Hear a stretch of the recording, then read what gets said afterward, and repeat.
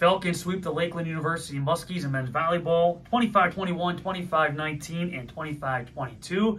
Being joined by one of the key members of the Falcon men's volleyball team, Spencer Herman, coming through with a second consecutive double-double, fifth on the season. Let's start there. You came on strong, especially as the match progressed. A 5-kill third set alone. What was key to your success tonight?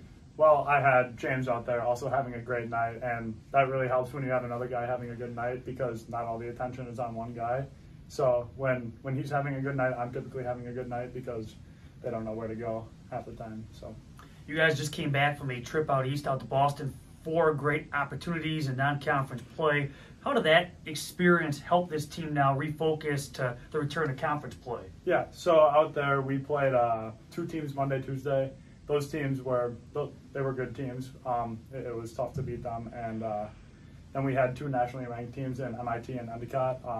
Those games really helped us just get back into the groove, focus up for the remainder of the season because we still have a lot of tough matches in conference here. I feel like we talk about it with every one of our guests. It's always obviously important to get off to a good start, but particularly in a matchup like this, how important was it to set that tone in set 1? I think it was very important. We knew that they were going to try to come out because just like us, their season was on the line.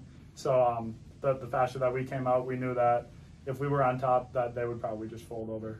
Taking set 2 as well, and then set 3, kind of a slower start of the 3 sets, but able to regroup. What was the difference? How were you guys able to recover?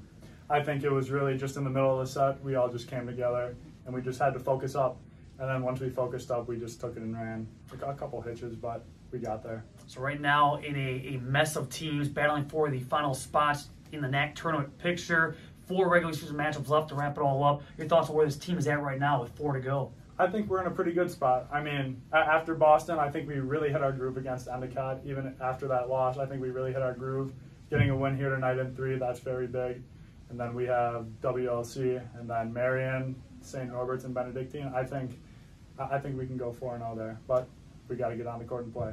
Well, thanks for your time. Falcons get it done. They sweep Lakeland 3-0.